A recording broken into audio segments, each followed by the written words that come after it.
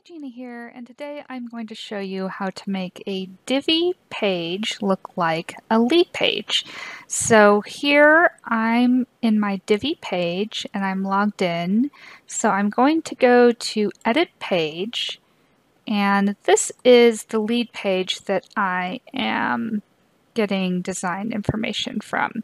So I kind of want to have a button at the top. I'll have a big heading, some bullet points, an about section, and another button. So here in Divi, you have the Divi Builder and you have the Visual Builder. So in the Divi Builder, I've got my big heading at the top, which is here, my headshot, which is right there, and then this is the button, the bullet points, and the heading. So I may want to add another text box under the bullet points for the bio. So let's add another text box. So we're just going to click on the plus and type in text, and we'll add it right here. And then I can add in my bio right here, and I'll probably add something a little bit shorter.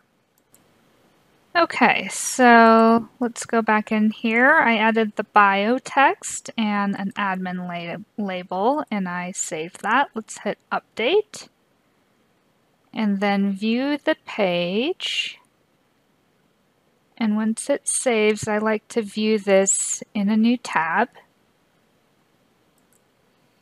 Okay, so I'm just going to right-click, open a new window, and this will allow me to see my changes. So I've got the headline, the image, the button, and a little bio right here.